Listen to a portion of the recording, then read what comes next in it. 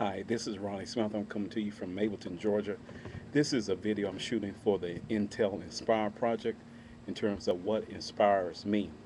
And this is the jar that I received in the mail. It was very interesting. And what I've placed in the jar is what we know as water, but today I'm calling it liquid light because light means knowledge, and light is something that we're able to see through.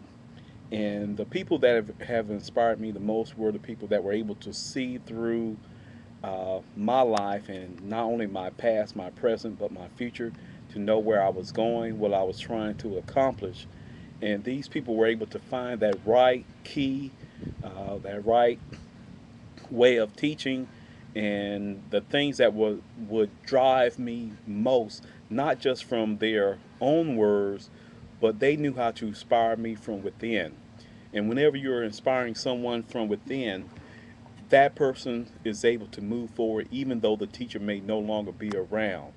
I have many teachers and mentors in my past that I do not see on an everyday basis, but what they were able to accomplish within that period of time in my life is something that I will never forget. And it puts you really on autopilot. It makes you uh, be enthusiastic, be excited about what you're doing, and most of all, that enthusiasm, that passion, comes through everything that you're doing. You're trying to do it to your best abilities, but at the same time, you're never forgetting that that teacher did make uh, an impression upon you that time will not erase. And even when I'm trying to record music, um, inspiration may just come from a rhythm that you hear in nature, the way someone may say something, um, just the language itself sometimes has its own rhythm patterns within.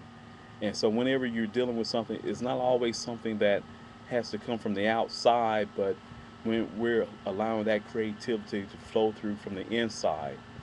And so back to this liquid light, whenever we have something that we can see through, uh, it fills the form of whatever it is of the container, and something like this, um, it is inspirational, and it is something that we owe each other. We owe each other as mankind, but most of all, we owe ourselves, and as well as our teachers and our mentors, uh, to give their lives meaning and fulfill their legacy by living our lives as best as we can do.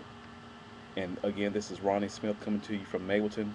Yes, I am highly inspired, and I hope that you are inspired as well.